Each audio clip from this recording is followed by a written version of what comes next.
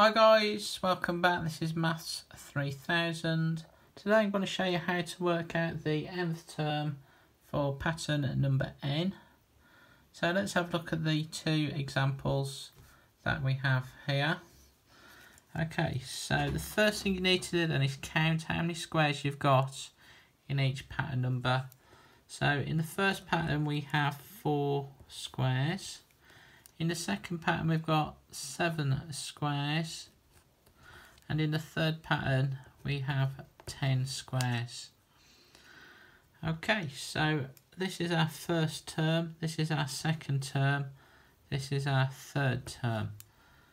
Okay, so let's just look at what the sequence is going up in. So it's looking like we're adding on 3 each time.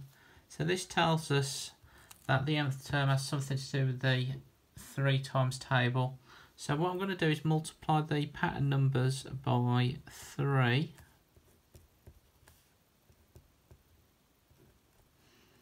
So 1 times 3 is 3, 2 times 3 is 6, 3 times 3 is 9. And then what do we do to these 3 times tables to give us the numbers in the sequence? Well, it looks like we just need to add 1 to our multiples of 3.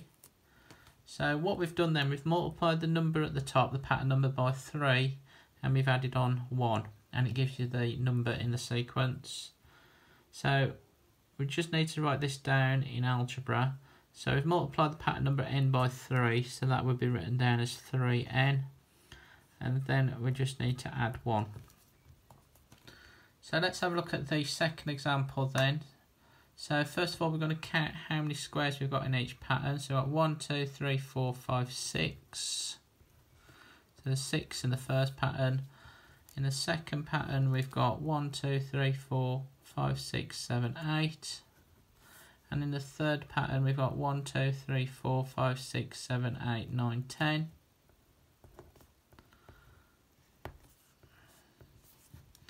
Okay, so this pattern then is going up in 2s. So we're going to multiply the top numbers by 2 because the formula has something to do with the 2 times table. So 1 times 2 is 2, 2 2s are 4, 3 2s are 6. And then let's just see what we do to these multiples of 2 to give us the number in the sequence. And it looks like we need to add 4 to 2 to give us 6. And this works on the second one, and it works on the third one.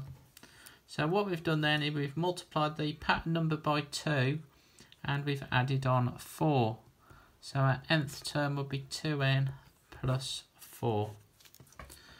So I hope you liked this video. If you did, make sure you like and subscribe. Thanks for watching, guys. Bye bye.